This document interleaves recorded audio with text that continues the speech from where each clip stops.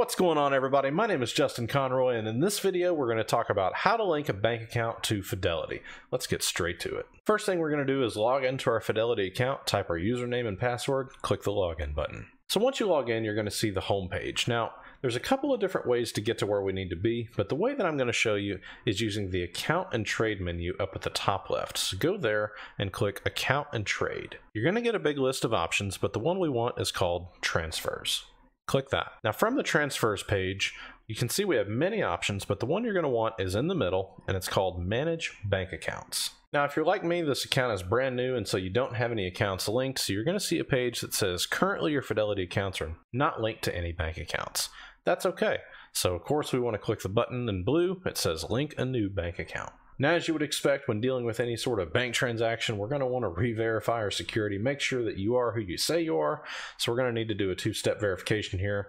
I'm going to go ahead and have them send me a text message so that I can actually do what I need to do here. So click the next button, have them send a text message, and any second it'll come through. Well, there it is. All right, so we're just going to type in that number here. Now, once we're through the security steps, we'll be able to link up a new bank account. First question is, what transfer type would you like to enable for this account? There's two options. We have electronic funds transfer, that's EFT, and that's where you can deposit and withdraw money from Fidelity, and this is free. Or we have bank wire, and that's where you can only withdraw money from Fidelity, and some fees may actually apply. If we click on the expansion for important details, you can see a little bit more information here. Basically, Fidelity does not charge you for any fees when sending money via bank wire, but the receiving bank may actually charge a fee.